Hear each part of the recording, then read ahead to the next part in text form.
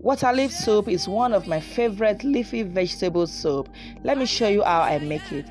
First, I started by cooking my proteins. I am using chicken. Feel free to use any proteins of your choice. You can use fish or meat. Next, I have the peppers mixture. I have the vegetable.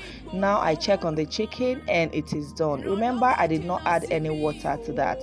Next, in the pot, I added in some palm oil. I seasoned that with some salt. I added the onions, the locust beans, and I'll combine this together to fry. Before I go ahead to add the diced pomo, the roasted fish and some dry prawns. I combined everything together. Now I added in the roughly blended peppers, allowed that to cook together.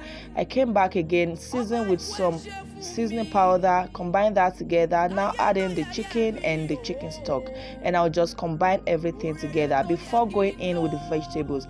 Cover it and allow to cook for some minutes. Now I'll give everything a